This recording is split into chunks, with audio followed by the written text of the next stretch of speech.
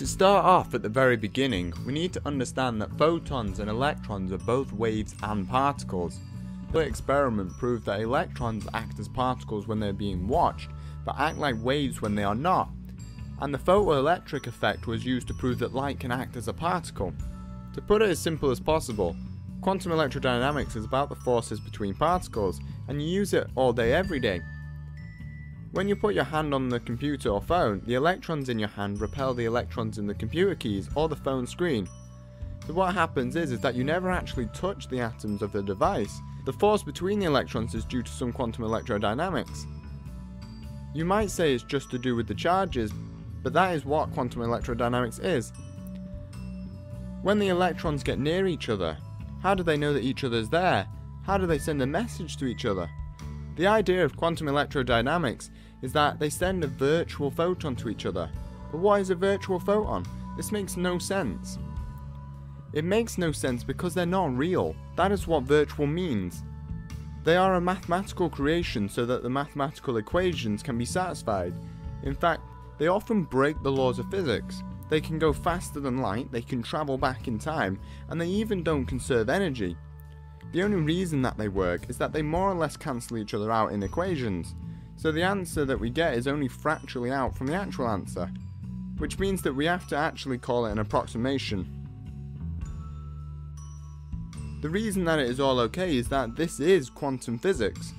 Heisenberg said that what is actually or really happening inside a subatomic process is not directly observable, and so we can't model it on a computer without the use of virtual particles. There was a man named Richard Philip Feynman, and he summed up quantum electrodynamics, or QED, in 3 simple statements. A photon goes from one place in time to another place in time. An electron goes from one place in time to another place in time. An electron emits or absorbs a photon at a certain place and time. These 3 statements can be represented on a diagram. The way that a Feynman diagram works is that time is always going up. Then we have particles coming in at the bottom and going out at the top, then whatever is happening in the middle. So if we plot space along the x-axis and time along the y-axis, then draw them on. A photon goes from one place in time to another place in time. So we can start off at here, in this point in space and time. Then we can draw it to move to this point in space and time. The next one is an electron can go from one place in time to another place in time. So this is the same thing. Lastly, an electron can emit or absorb a photon at a certain place in time. To draw this, we need an electron to collide with a photon. The electron starts at a point in space and time, and a photon starts in another point in space and time.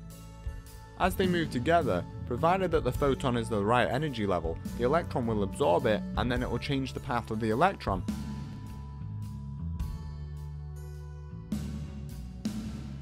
Now, it's important not to take these diagrams too literally.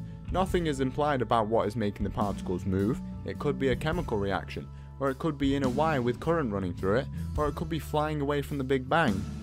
It also doesn't imply anything about the speeds that they move at, or that a photon is any more wave-like than an electron. The main idea of quantum electrodynamics is about the forces that 2 particles feel when they have a charge, whether that be a like charge or an opposite charge.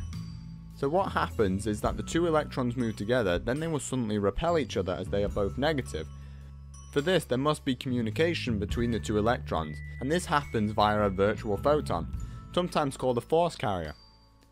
Now this photon can represent either a pull or a push. Another concept that we need to understand is that we can have pair creation or pair annihilation. This is when matter and antimatter come together and annihilate each other so that there is nothing left but energy, or the other way around, so energy will form matter and antimatter. So I need to add a little brief explanation on subatomic particles and antimatter. Subatomic particles are split into 3 main sections: quarks, leptons, which are both fermions, and bosons. With this lesson, we are not really bothered about quarks, but leptons and bosons are going to make up a big part of it. Leptons are the following: electrons, muons, tau, electron neutrino, muon neutrino, and tau neutrino. They are all the same family, and all the neutrinos have no charge, and the electrons, muons, and taus all have negative charge. Bosons are the following: photons, gluons, Z boson, and plus and minus W boson. There is also the singular scalar Higgs boson. Now, antimatter is basically the opposite of matter. It is the same, but everything has the opposite charge. So for example, an electron and a positron. They have the same mass but different charges. We need to know this because it is going to help us describe what happens when a proton becomes a neutron. What happens is that the proton will turn into a neutron, a positron, which is the antimatter version of an electron, and a neutrino. So what you might think is that the proton comes in and then splits into 3 particles. But what really happens is that the proton will come in and split into a neutron, and a W+ boson comes out, which then quickly decays into a positron and a neutrino. This is that energy creating matter right here. But interestingly, this can go the other way around. A neutron comes in, then splits into a proton and a W- boson, which will then decay into an electron and an antineutrino.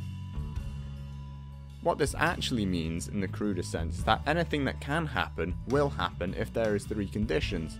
The total number of protons, neutrons is conserved, so if we lose a proton we will gain a neutron. The total number of leptons are conserved, so if we lose an electron we gain a neutrino. And the total charge is conserved.